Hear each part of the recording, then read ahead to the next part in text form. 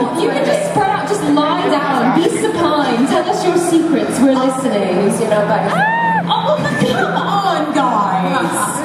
you have more books than us, you get 2 chairs. Yeah, alright, fine. Spread it across. Let's figure this out. Anyway, hi, I'm Robyn. My YouTube channel is Robyn is Rarely Funny. We are going to be doing a Q&A. We have Jack and Dean from OMFG. Or else I will sit here and just look at each of you like this. No questions equals this. But before we take questions, we're going to tell you a little about ourselves in case that triggers a question. I'm gonna sit here. Okay, alright, I'm gonna make slides go. So, tell us about you. Hello, I'm Shauna. I go by Nanalew on the interwebs. I've been making videos for about 2 to 3 years. I do a lot of sketch comedy and music videos, and I do some vlogging. That's pretty much what I do. It has nothing to do with my writing, so they're really separate from me. So when people are like, you know, how does your book work with your YouTube videos? It doesn't, in terms of just sort of completing the circle of creativity. You don't have to just be one thing. You can just like pour all of yourself into different aspects of what you do, and being creative and writing my own videos just sort of got me to the point where I was like, I'm going to write a book. And it's not as hard as it seems. It's possible. And my book is called Insomniatic Dreams. Just had to, you know, look back and make sure I got the title right.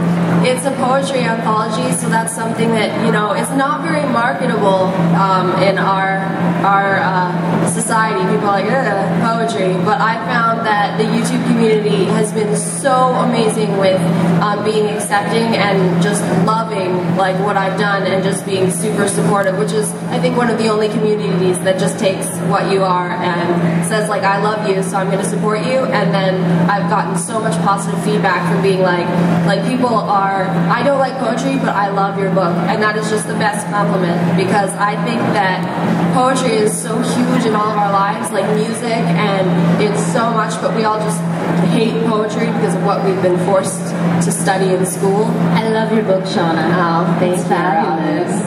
Alright. And it's just really encouraging. So thank you to everyone who's been that person for me, because it makes me feel like I can do stuff even if it's not considered marketable in huge markets, and that's awesome. So thank you.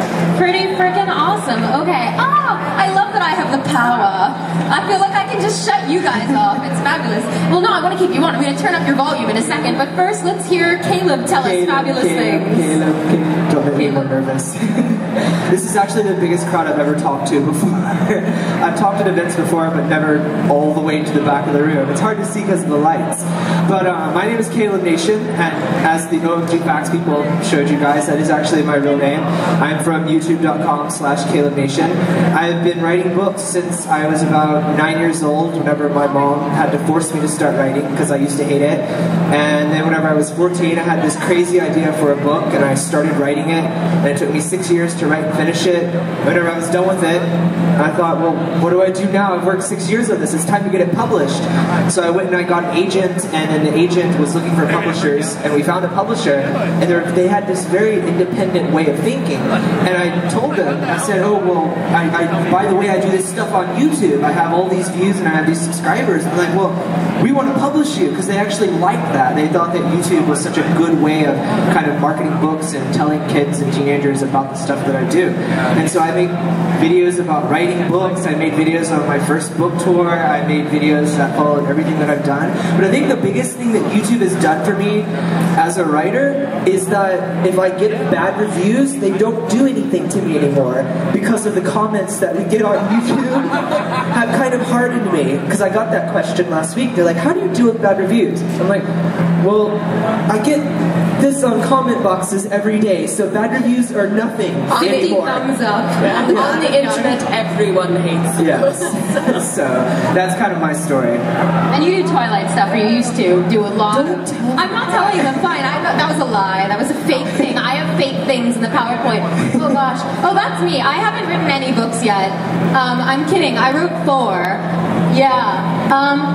So I wrote 2 books a long time ago under my name, and I'm really embarrassed of them because they're awkward. But unlike YouTube videos, you can't go back and private your old books.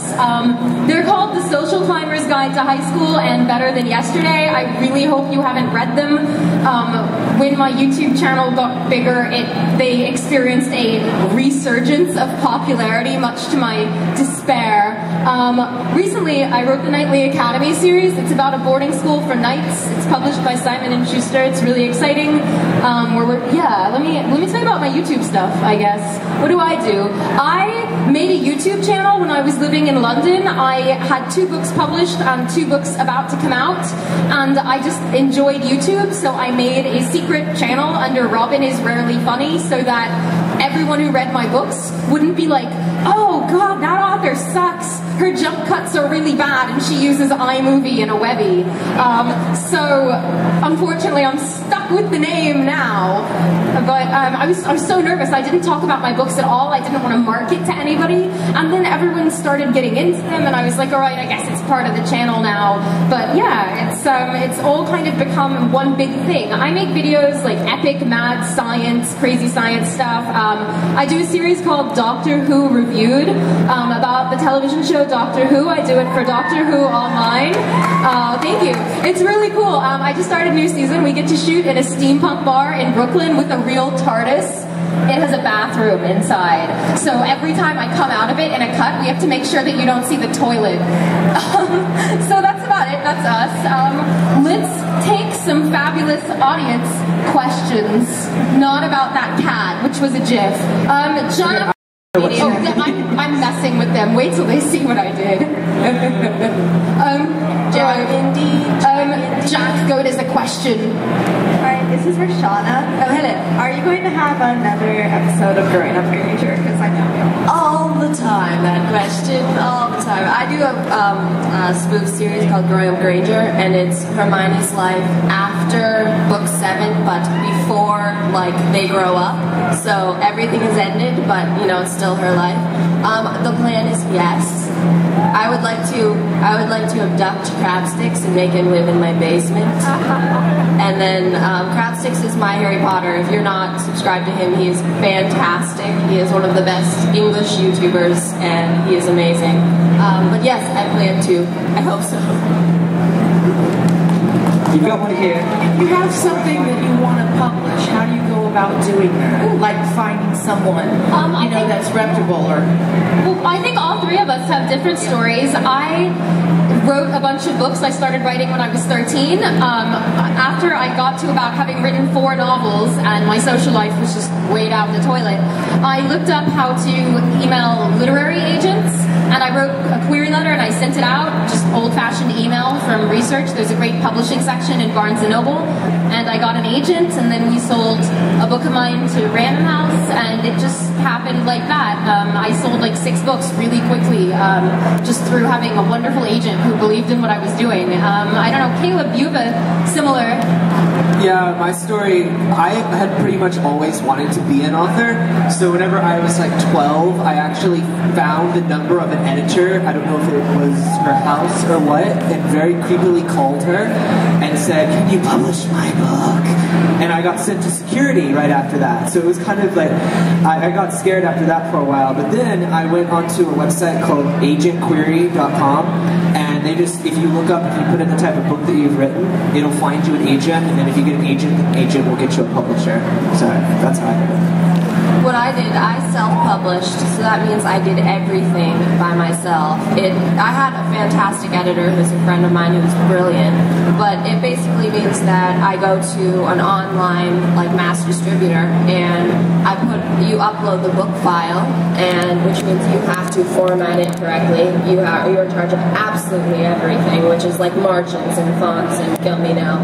But it was nice to have a lot of control and to be able to make everything how I wanted, and now it's like, okay, now I'm ready to never think about that again and just write the book.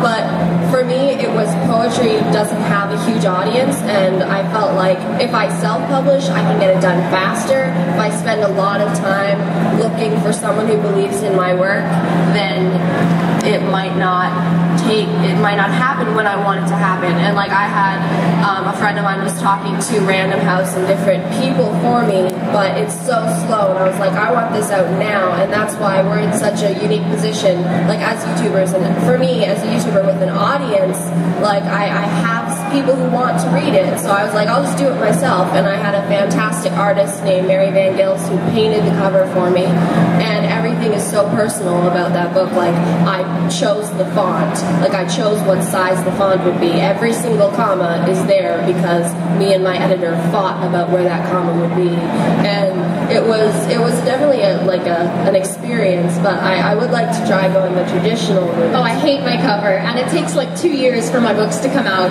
So, you know, if I talk about it on a blog TV show or I read an excerpt, everyone's like, when is it? When is it? When is it? And I'm like, oh, you know, we don't even have the first pass pages. It takes forever. I guess another audience question? Hi. I wanted to ask this to all of you. Have you guys ever written while wearing spandex? Any of you? I wear American Apparel leggings. I think that they're bottoms, and if people tell me differently, I plug my ears and don't listen. So I have definitely written whilst wearing spandex. I would say I probably wrote a good portion of Nightly Academy whilst wearing spandex because, like, American Apparel leggings are boss. I've never worn spandex. Caleb, you're wearing spandex right now. Is that my to-do list?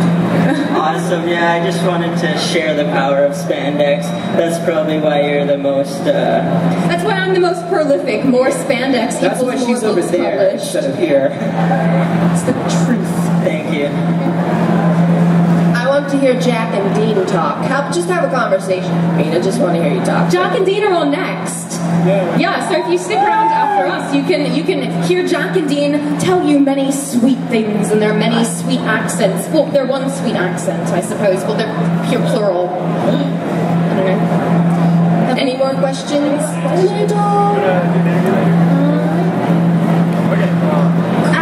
How do you deal with writer's block? Me? Yeah. Oh wait, with writer's block, there's two different